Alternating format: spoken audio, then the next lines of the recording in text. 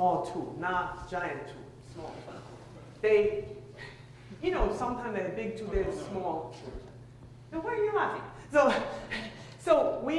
They've been doing this work for a long time, and they have steady customers, right? The customer teach them what they need to do. And all of a sudden, they found out women love to go to Home Depot. They didn't find out before. All of a sudden, it's like discovered. Women love to go to Home Depot because they equally enjoy fixing things.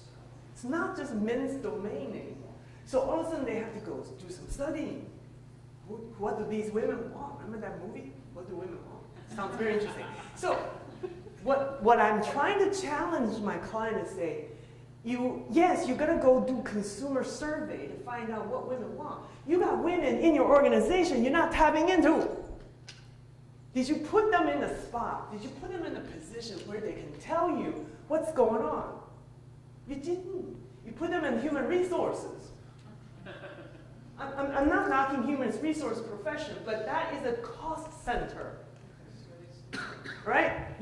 Nobody listens to you until something goes wrong.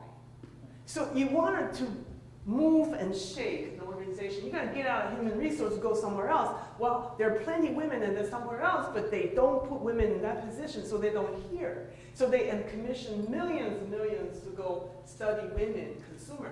All good information. I'm just saying, your internal and your external has to match.